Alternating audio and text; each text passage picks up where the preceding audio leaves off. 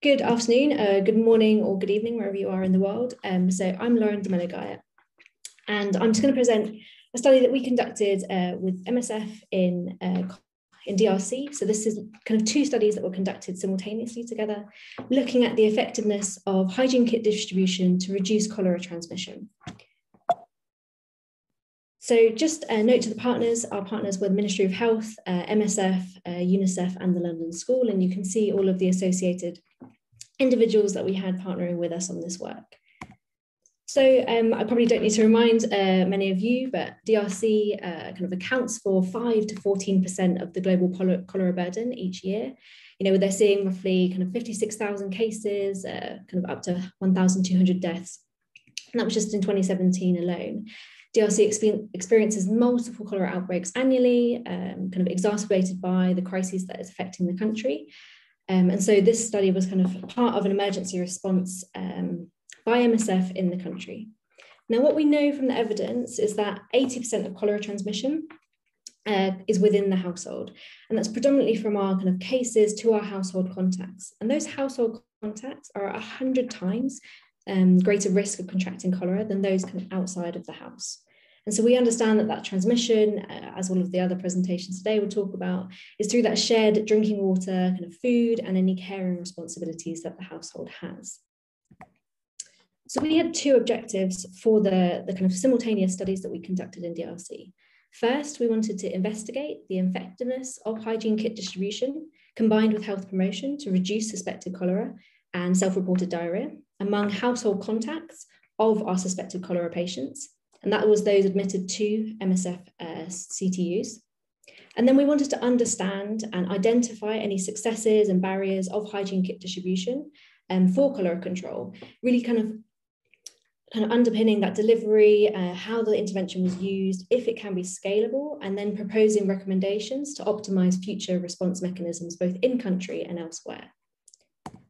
So just to kind of highlight, DRC, Kasai Oriental is in southern DRC, and we did this study in Kasansa district. So you can see here kind of the kind of cases coming through on the map. Roughly 230,000 people in Kasansa district, very low road access, low social status, and a limited number of healthcare facilities in the district. Kasansa and Kasai Oriental, the province itself, had seen a really high burden of cholera in 2017 and throughout 2018. The outbreak that we're looking at in particular started on the 9th of August in 2018. So we had two studies that ran concurrently. First, we had a prospective cohort study, and second, we ran a process evaluation alongside it. Now, the cohort study, we enrolled cholera patients at the point of admission and their patient household sets, so everyone in their household, at the CTU. We collected baseline data from the patients, their household contacts, and at the household within 48 hours, and then we revisited them after 7 days. We analysed the data for the association of the hygiene kit use and any disease outcomes, so that was suspected cholera or self-reported diarrhea. And then we also looked at any change or evolution in water and food contamination in that household from the point of enrolment up to day 7. Our process evaluation we ran concurrently, and that kind of explored 3 different domains of process evaluations, looking at implementation, so what was delivered, how was it delivered, what were the kind of components of the kit and the components of the intervention. Secondly, we looked at the participants' response, so how did the population respond to this intervention, their satisfaction, their barriers to use, how was it maintained, and potentially how sustainable it was. And then lastly, we looked at the context. So thinking about what kind of in the local context, at the national context, kind of, environmentally, kind of epidemiologically, legally, politically, what kind of influenced the program delivery and design. So data was collected back in 2018, so between October and then February 2019. In our prospective cohort study, we had 94 suspected cholera cases and their households. This led us to include 444 household contacts. And then our process evaluation, we kind of took a sample of 27 households who had received the kit, and we interviewed them. We also talked to all of the implementers, so 17 implementers, 7 from MSF, we had 4 local government respondents and 6 people from other NGOs. And then we analysed a lot of programme reports, so 34 in total, different data sets and programme reports, trying to really piece together and understand what had been going on. Just to clarify, and in this study, the hygiene kit was one hygiene kit per household, accompanied by standard wash-related health promotion messages. And this was delivered by community health workers to household contacts of patients on the day of patient admission. So a patient comes to the MSF-supported CTU and they are admitted. And then their household contacts receives a demonstration by the community health worker at the CTU itself. Now, the hygiene kit in this study and how MSF is defining a hygiene kit, it includes a 10-litre hand washing device, so a bucket with tap, a 20-litre jerry can, water treatment products, in this case it was Aquatabs or P&G purifier of water, and then 1 kilogram of soap. And you can see here on the two photos on the right, the top one is the community health worker kind of demonstrating and explaining the hygiene kit to the households, and then the bottom photo is the kit and the general components of the kit. So data collection, what did we do? For the cohort study, we did quantitative tools and lab work. So we did household surveys, kind of understanding the wash conditions of the household at baseline, and then also kind of measuring uptake and use of the intervention. We had individual surveys. So with every individual household contact, we kind of asked them questions about themselves, their kind of standard demographic factors, and then also their self-reported clinical outcomes. So that's symptomatic cholera and or diarrhea. And then we also took samples of the water and food, both at baseline and the 7-day enrollment, to understand environmental contamination within the household and how that kind of progressed or changed 7 days later. And we used the indicator bacteria Enterococcus for that analysis. Now, for the process evaluation, again, they're all running alongside, so it can be a bit confusing, I do apologise, but we had kind of qualitative and quantitative tools. So we reviewed inventories, supply chain manifests and receipts for all of the purchased components of the hygiene kit. We reviewed all of the clinical data, so looking at the epidemiological data that both MSF and the national governments and local governments had collected. We conducted structured observations, so we observed how the community health workers were demonstrating the hygiene kit to the household contacts, how participatory that was, how they answered or asked questions amongst the population.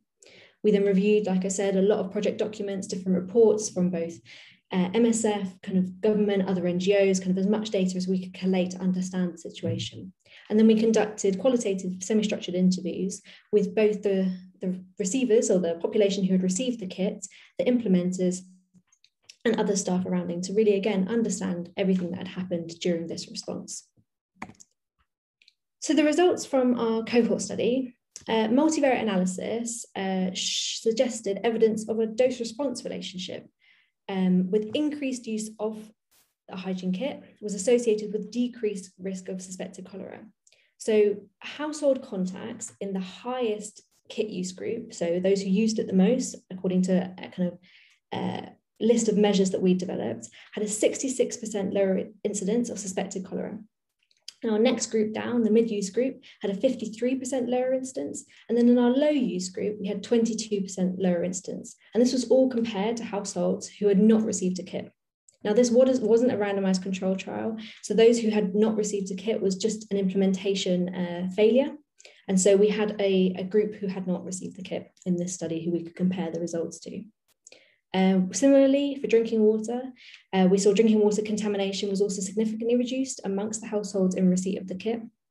And although there wasn't a significant effect on self-reported diarrhea or food contamination, we did see the similar trend of that dose-response relationship to cholera and a reduction in food contamination from those using the kit.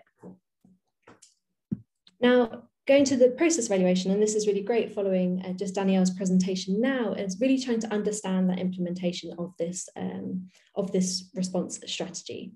So I'd say that successes, kind of key successes that we had during this response is that the majority of households had received a kit at the point of admission. The demonstrations were really clear, questions were asked and answered in really kind of clear manner, and people really engaged with those demonstrations. Households reported that they were satisfied with the kit contents, and all components had been used within the kit. There was also really high adherence, in particular to the hand washing device, so that's that bucket with tap, the jerry can and the soap. And we saw overall improvements in the wash conditions within the household, and that kind of came from our results from the cohort study. However, again, thinking about implementation and how we can always work to understand how to better implementation, this was a delayed cholera response. The outbreak started on the 9th of August in 2018, but the team didn't respond until October. There was a 16-week delay between the initial alert and then response. So really, from this intervention, how much of the kind of global incidence of cholera was mitigated from this intervention, it was probably already at the tail end of the epidemic. Additionally, there was kind of delays with the supply of kits and kind of that supply chain system, and perhaps not having enough preemptive supply within the country or locally. That's a challenge. And then, of course, I already mentioned there was implementation failure, where there was a limited supply of kits, so not all households received a kit. And so really kind of trying to understand how many kits you may need for a certain response is something to really think about here. Many of the households actually reported that kits were insufficient for 1 month use. We haven't reported the results here, but we did follow up a number of households a month later, and most of the soap had gone, and there were a few issues with the kind of household sizing. So in DRC, we had households up to about 20 to 24 people, but the kits were insufficient for that number of people in the household.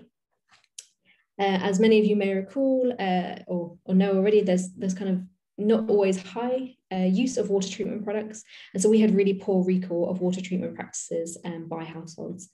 And then lastly, something that we were not obviously able to address within the MSF response is that in this area in Kasansa, in Kasai Oriental, there's a really limited or inadequate availability of the water supply.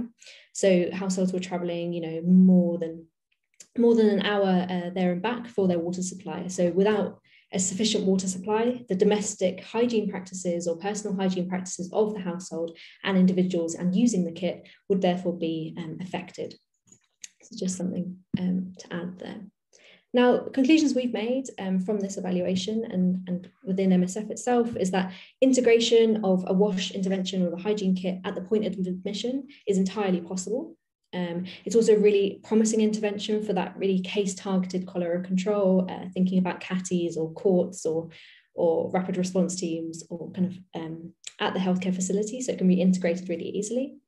There was really positive response, use and adherence to the hygiene kits by households, so that was really great to see. But there are barriers to the timely supply, the inadequate availability and limited coverage of the hygiene kits. So I think echoing some of the points that were made earlier today is that it's not necessarily about choosing what components go inside the kit and about the intervention itself. It's about identifying the ways to improve implementation and delivery.